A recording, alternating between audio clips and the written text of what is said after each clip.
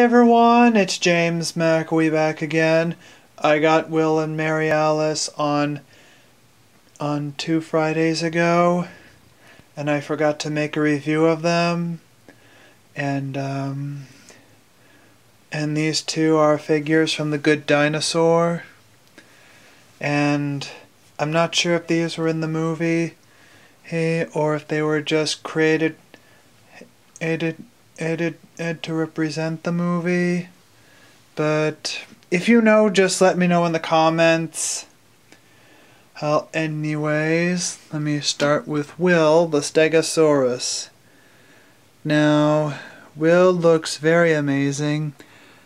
You can see he has big little brown eyes, I think, and his mouth his mouth opens and closes. And he's got 4 plates on each side. And with a total of 8 plates. And he has 3 spikes on his tail. And for articulation, his head does move, and his legs go back and forth, and his tail moves from side to side. And you can see he's got green scales on his skin, which is amazing. And now we'll do Mary Alice. Now Mary Alice looks amazing too. Her mouth does open and close, but it's kind of stuck. You can see she has 2 brow horns and 1 nose horn, just like a Triceratops should. And her neck frill is very cool looking. She has little eyes, and her nostrils look pretty cool. And her body looks good, and so does her tail.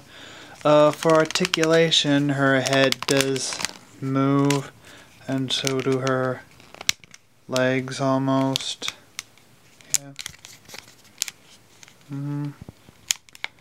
Yep, and I might write my name on the bottom. I don't know for sure though.